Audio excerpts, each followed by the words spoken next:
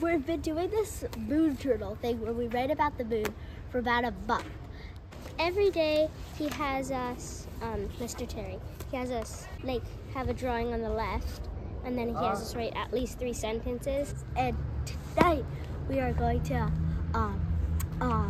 look at the moon through these binoculars and also a telescope, and our family will be here and we can all look through the telescopes and the binoculars to see the moon.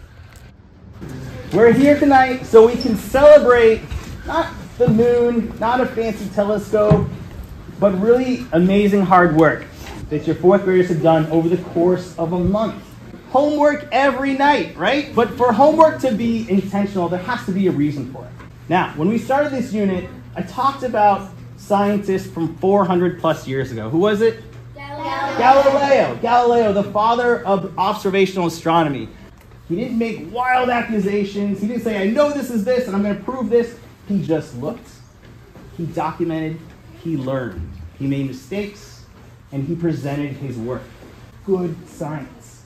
And for a month, your kids have done some amazing science, great data, and noticing some amazing scientific patterns. Of course, yeah. Right there. So we look straight. That one's Jupiter. Jupiter should be the brightest one. Neptune, if we look, come look this way. It could be like, So look I think right, Neptune. look Look right, at that, look at that, look at yeah, that. look right through. That one's, what's that one? It's right there. I see it.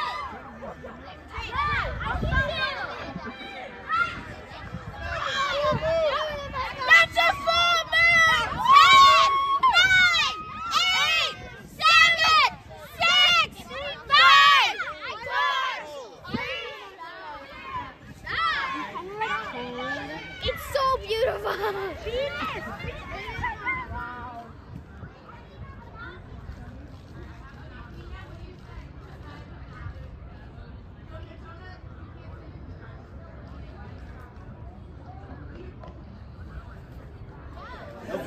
See those, there's 3 moons around it. There's a big dot and then the moons are... Cool. Yeah, that's cool.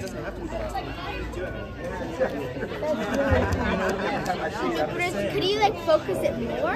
Yeah, let me... So you can actually